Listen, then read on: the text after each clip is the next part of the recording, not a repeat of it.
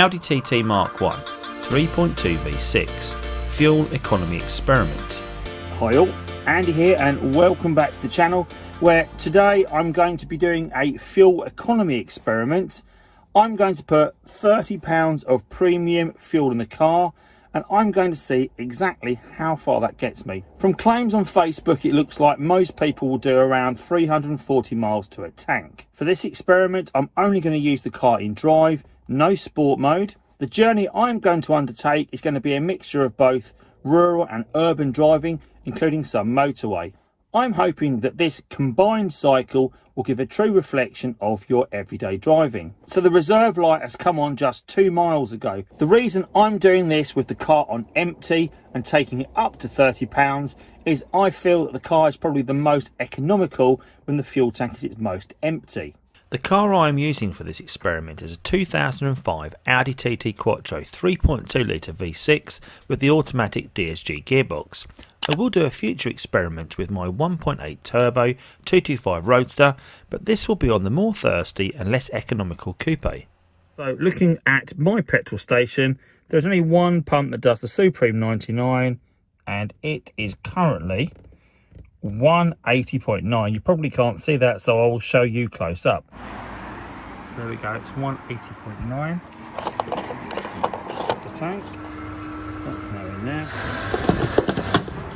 Okay, so I've done £30 and a penny at 80.9. It's given me 16.59. £30 a penny, 16.59. £1.80. So there we go, £30 and a penny, £1.80.9. Got 16 litres of fuel. So the car's on 0. The mileage is 110,177. How many miles have I got left of fuel? 155. Now we had 25 before, so for £30 it's given me 130 miles of fuel. Now I don't trust the gauge anyway, so let's see if I get 130 miles out of this drive. I'm just approaching the Dartford Tunnel on the first part of today's journey. I'm heading into work. So far I've completed 33 miles. The fuel gauge is saying 175 miles. That's interesting because when I filled up it was a lot lower than that.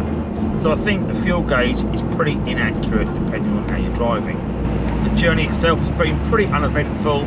I haven't needed to accelerate hard to overtake anyone, so from an economy perspective it's been pretty good. I'm nearly there, so once I arrive we'll have a quick look at the stats. Stage 1 of the journey is done 40.5 miles.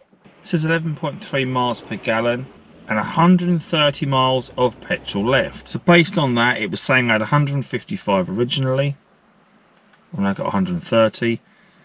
So I've used 25 miles of fuel in 40 miles. You can see the fuel gauge has physically moved as well. It was up by the half before. It's now down to almost a quarter. So that's my day done. I'm heading home to complete the rest of my journey. Again, that's a mixture of local roads and motorways. I've also got to do a kid run to pick up kids from the station, so that would include as part of my everyday driving.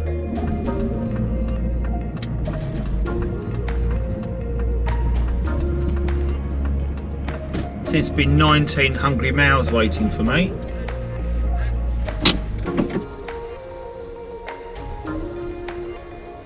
$77 miles into my journey, just about a quarter of a tank, and I've got 105 miles of fuel left. So that's not the end of today's driving with the car. 70 miles of motorway driving in the UK. I mean, this was clean before I left and it is filthy. Just to give you an idea, look at the wing mirrors. It hasn't even been raining and it is filthy. So I just headed out to the station. It's about 1.5 miles from my house. So this is the bit that I think probably chews through most of the fuel, because I think it's these short, slow journeys that are the worst for fuel economy. There's also this period of sitting around stationary, but luckily it's only the small child I've got to collect as the big child's walked home. As always, he's the last off the train, so it means I sit stationary for longer. Here he comes. Good afternoon, sir. Do you want to make your debut appearance on Andy Charger Moviest? Hello. That's Aston. So as we head out of the village and into the countryside and into the national speed limit applies, I do tend to normally drop it into sport and put my foot down and give us a little quick squeeze. For this experiment I'm not going to do so, so sorry Ast, no extra speed today. So that's 80 miles of fuel completed. So it's another day of dad duties, going to the station for more journeys. So let's get another one done. This is the second journey of the day that this car has done to the station, and I'm off to pick up the prospective, much future owner of this car. Again, I'm driving the car quite sensibly. I'm not giving it too much right foot, so hopefully I'm not burning too much fuel. No sport mode needed. Hello, but you're on YouTube. Not live, no. And then you can head off to work for another journey today in the car.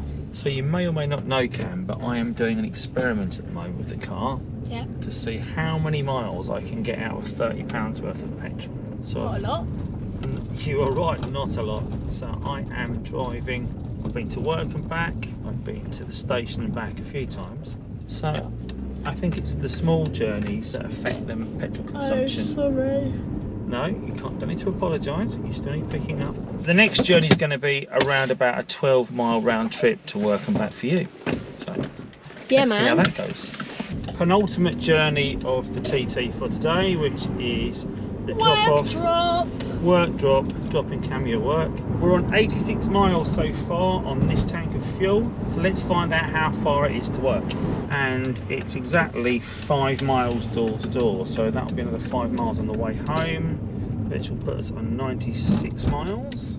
Rather stupidly, I took my OBD dongle to France last week because it was in the pocket of my jean shorts I was wearing, and in the 3 days I was there I've managed to lose it. However, I've ordered the same dongle again from Amazon because it's only £12.99 and it does seem to read all the codes that I need. I have got this engine management light on at the moment, which comes back every couple of 100 miles, and it has pointed to a few different things recently. One of the things it points to is the lambda sensor. So obviously there's a couple because it's a V6, pre and post cat as well, I believe. The other thing it's pointed out when we did it with car Chris's sensor was the MAF. The MAF is a pretty straightforward fix because we can just swap one out for another.